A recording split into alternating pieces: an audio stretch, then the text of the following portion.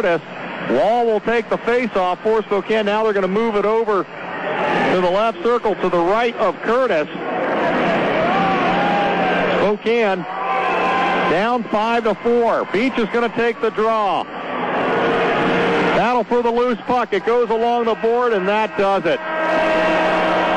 As now Ross goes after Wall, and now Beach comes in, and boy, here come the gloves. We're going to have a full-line brawl now.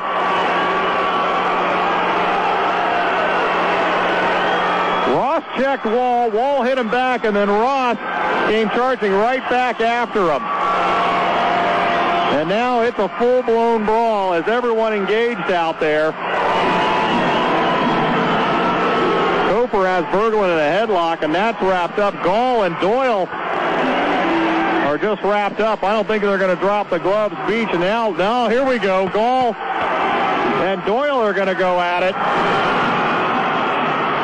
As Gall with a big left hand knocked Doyle down, and now Doyle wrestles him to the ice. But this is all just for show as Portland sweeps the Chiefs here at home this year, as they're going to win this game 5-4.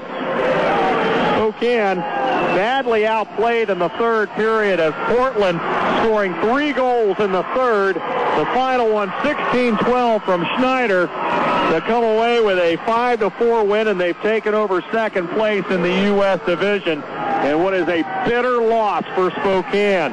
When we come back, we'll have our Les Schwab Tires postgame show.